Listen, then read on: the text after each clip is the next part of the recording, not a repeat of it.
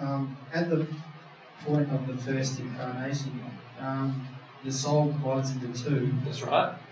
Can they be born at different times? They will be born at different times.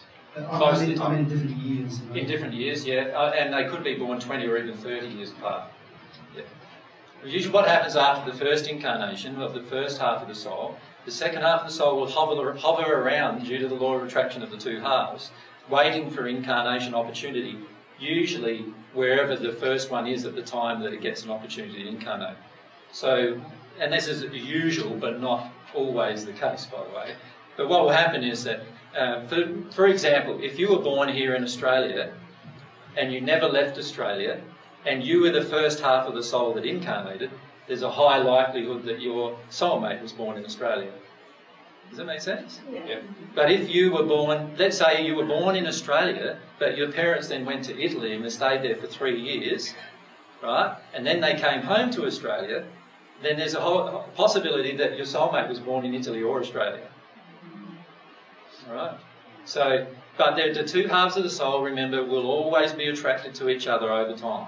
And the way God made it is that even if your soulmate's born on the opposite side of the world, at some point you'll be drawn together. Right? Now, that can happen here on earth depending on your emotional condition. If you don't work through your emotions about men or women, the opposite gender generally, then or if you're a gay soul and you don't work through both gender emotions, generally you will not attract your soulmate. But if you start working through emotions and allow yourself to work in your passions, then what will happen is that you will attract your soulmate, no matter what happens to them. If they're still alive. No, even in the spirit world, if your soulmate has passed, you will attract them as you're working through your emotions. Yeah. Can your soulmate be your brother or sister?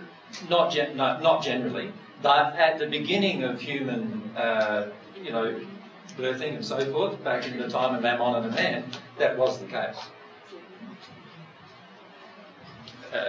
Just wait for the mic. Back up with that. It's good if we can get this mic thing happening. I'm sorry. Hi, AJ. Is it guaranteed or highly likely that when you meet your soulmate that you'll know it's your soulmate? No.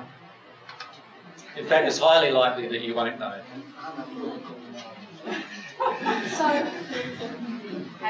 So, now, can I clarify that? Yeah. The majority of you probably have already met your soulmates. Now, some of you will have a knowing that you think that might be such and such a person, right? But many times our injuries prevent us from recognising the fact. So you could actually be walking down the street, walk straight past your soulmate, and if you've got some opposite gender injuries, let's say you're a female and the soulmate's male, you've got some opposite gender injuries, right? If you've got anger with men, but he hasn't got any feelings that he will put up with anger from women, you'll walk straight past him and not even feel attracted.